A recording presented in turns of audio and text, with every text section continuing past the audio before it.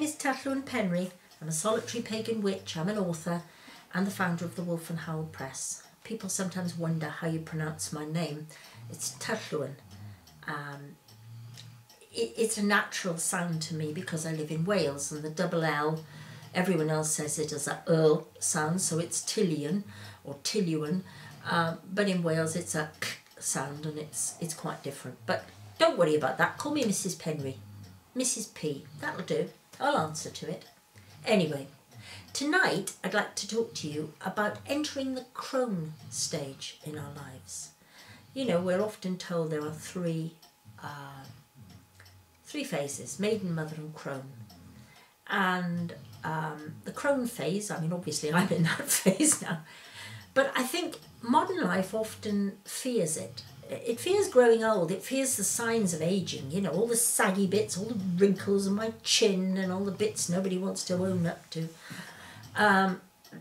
But to be honest with you, entering the crone phase is absolutely nothing to be afraid of. It brings with it a great freedom. I think this is something people often don't realise when they're struggling, when they're trying with their Botox and their plastic surgery and their facelifts and things like that. When they're trying with all these things, they're missing the point. The crone phase is not what we look like. It's up here, in the mind, in the heart. It's something that we are. We grow. It's experience, if you like. There's a good old-fashioned word for it. It's experience. And you know what they say? Experience is what you get when you're looking for something else. Here's a thought. But when we're starting out, when we're young, and I don't mean starting on a spiritual path, I mean when we are young now, we have an awful lot to learn. I don't envy young people. I mean, I think that's another sign of the crone phase, that you don't actually envy young people. I don't want to be young again. I don't particularly like being young. I'm much happier now. I seem to have found my level. I've sort of sunk into it, and all the saggy bits have sunk down with me, but it doesn't matter. I think one of the wonderful things is realising things you know, things you still want to find out, realising that the things that don't matter in our lives, you know. There's that old saying, you know, if it's not right, then it's not the end. And I think you begin to realise that in the crone phase. You know, if something isn't right, we have to deal with it. We have to try and put it right.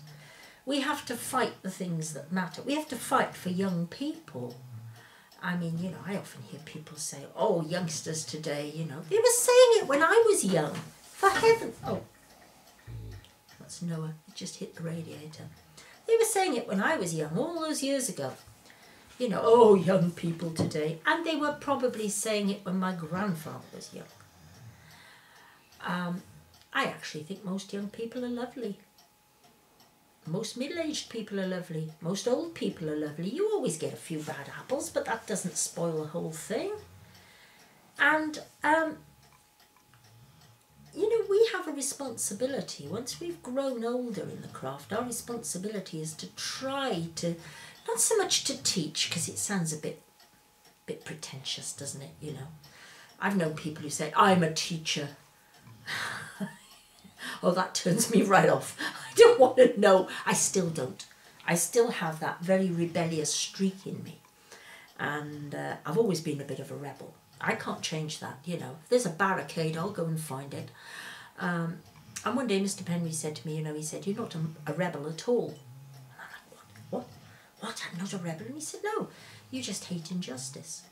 And yes, that's part of the crone stage too. I don't like injustice. I don't like people who say one thing but do another. You know, I can't stand people who will turn around and say, oh, you must harm none in the path. You mustn't harm it. I would never harm anyone. And you're walking behind them and they let the door slam on you.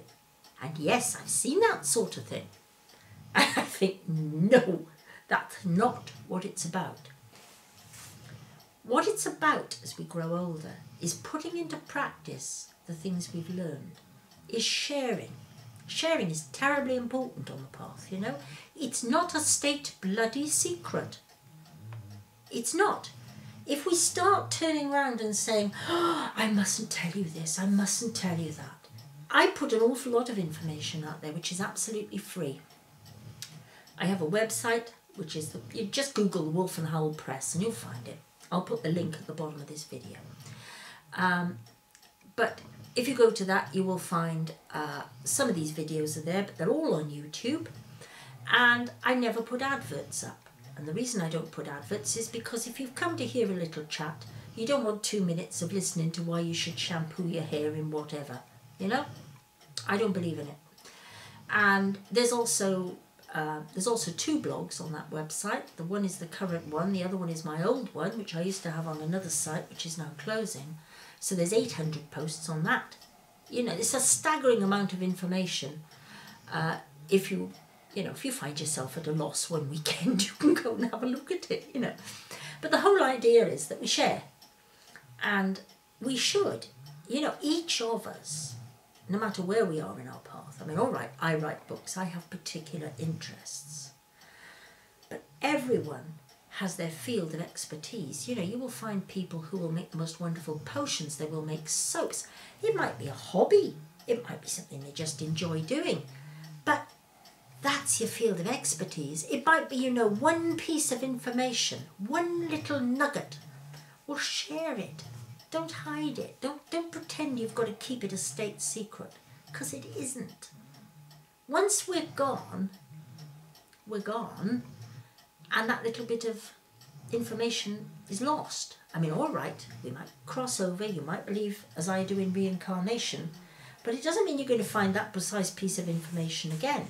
It was one of the reasons I started writing books, was to share with people before it's lost. So, you know, in the Crone phase, this is the start of it. Learn to share. Don't be afraid to share. Share your information. There are people out there who will be glad of it. Okay? They mightn't be your family, they mightn't be your grandchildren. But somebody somewhere will want to know. Somebody somewhere will be glad. And thank you very much for listening. Goodbye.